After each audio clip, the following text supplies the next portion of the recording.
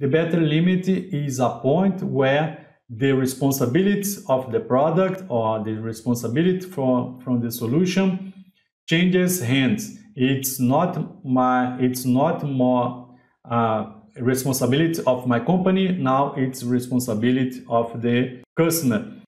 Analogy for that is about email. Imagine that the Google are responsible for transmitting email from one point to another. So while I am writing the email in my computer, the responsibility is mine. So when I click in the send button, now the responsibility to deliver that email is from Google, for instance.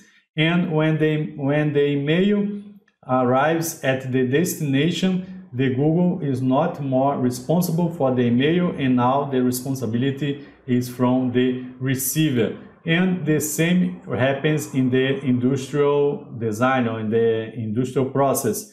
We need to define which are the better limit of a project. And that is important because in the better limit is where you must comply with the requirements of the customer. Must be very clear which are the requirements of the customer in terms of flow, pressure, temperature, composition, and etc.